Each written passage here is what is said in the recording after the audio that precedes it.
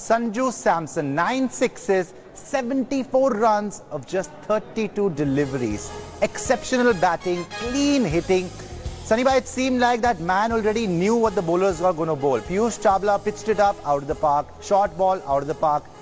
I mean, every delivery, he just knew what he was doing. Totally in control. What an innings by Sanju Samson. And everybody's asking, why isn't this guy, why doesn't he deserve a permanent place in the Indian side? Well, he's got in the Indian side in the last season. So now it's up to him to consolidate his place in the side. Obviously, he's got to get opportunities as well. That's a big question. But it's good to see that in the Indian side for the wicket-keeping position, there are so many options. There is competition.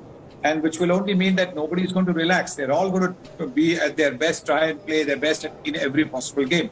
But Samson has been a talented youngster for a number of years now.